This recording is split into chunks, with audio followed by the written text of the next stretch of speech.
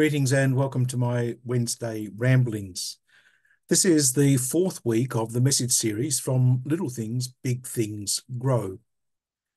This week I'm drawing each of the four sessions into what is basically our Parish Vision Statement, which speaks about a vibrant Catholic community fed by the Eucharist, empowered by the Holy Spirit, going out to make disciples.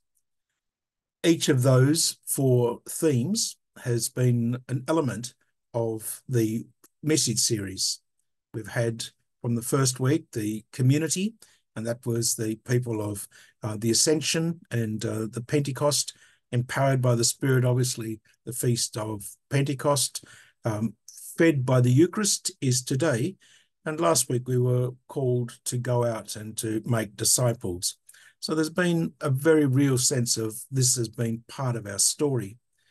But today, in a very special way, the Feast of Corpus Christi, or the body and blood of Christ, is a reminder to us that once we become part of the community, then we are called to do more than just make disciples. We're called to be nourished by community, nourished by the Eucharist. As we listen to the first reading from the book of Exodus, we hear how Moses says to the people, "Do you accept the covenant that God has made with you?" And the people answer quite vehemently, "Yes, we do. We accept all that the Lord asks of us."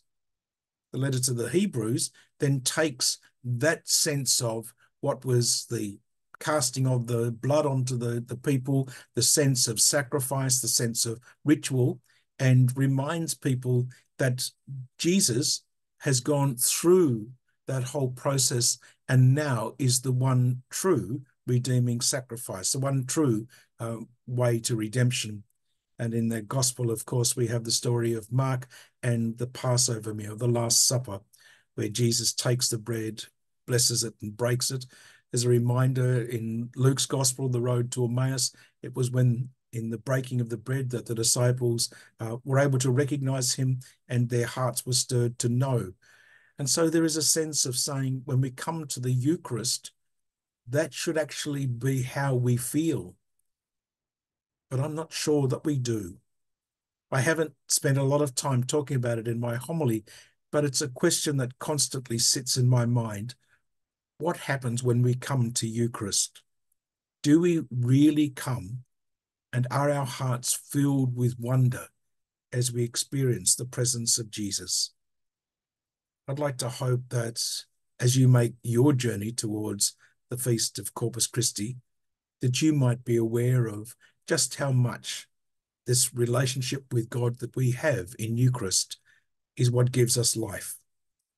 Because fed by the Eucharist, we can go out and make disciples. Take care, stay safe, and I look forward to seeing you next week on my Wednesday ramblings.